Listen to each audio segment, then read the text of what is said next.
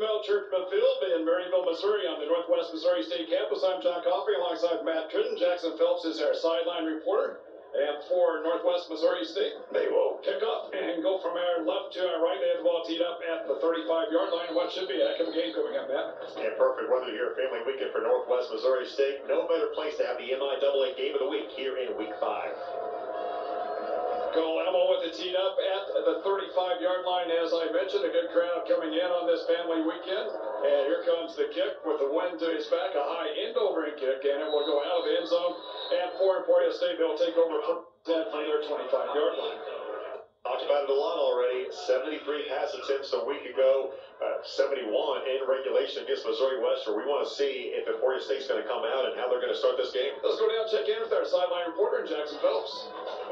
Yeah, guys, huge environment here for Family Weekend. Northwest getting ready to play 2 huge wins back-to-back. The energy is so high here for Family Weekend. It's packed in the house. It is amazing weather. Really excited to have some Bearcat football back in Bearcat Stadium. Gunnar Gundy at quarterback for the Hornets. They'll have 2 receivers go wide to the left side. In the backfield is Billy Ross Jr., who gets the carry on 1st and 10. Not much there. He just spins around a couple times. We brought down for a loss of a couple. There was Jake Fisher to make the hit for Northwest.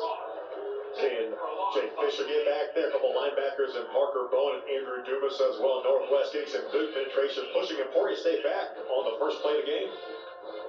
No little offense. Gundy back to pass, pressured as he throws, wings it on the right side and goes complete right in front of the state bench on that far right sideline as Billy Ross was the intended receiver. Carter Edmonds there on the coverage, coming in from the middle linebacker position. And this brings up 3rd down and 1. Jake Fisher, a little bit of pressure there, got to Gundy and knocked him turf, and so I think something Northwest wants early on and often. Make sure Gundy know that pass rush is going to be here throughout this football game. 3rd down coming up. 3rd and long. Back to pass is Gundy. Tosses it out of the backfield. Pass caught by Ross on the left side. The numbers to the 20 to 25, 26-yard line are brought down from behind. And there was Shane Fredrickson to come in and make the hit. And this will bring up 4th and 9 for his State. A good start to this game for the Bearcat defense. And just trying to get Ross out in space, getting offensive lineman Trevion Mitchell out there in front, trying to lead the charge. Got one block, just not enough room, and a lot of green shirts is able to rally to the football that play. Dominic Myers back deep to return this punt. Caden Dawson will punt it away. He punts with his left foot, but he kicks with his right foot as he's their kicker as well. The ambidextrous kicker / punter. That's like John Coffey on the tennis courts. You can go both sides, right? Not real well. Here comes the snap. Rolling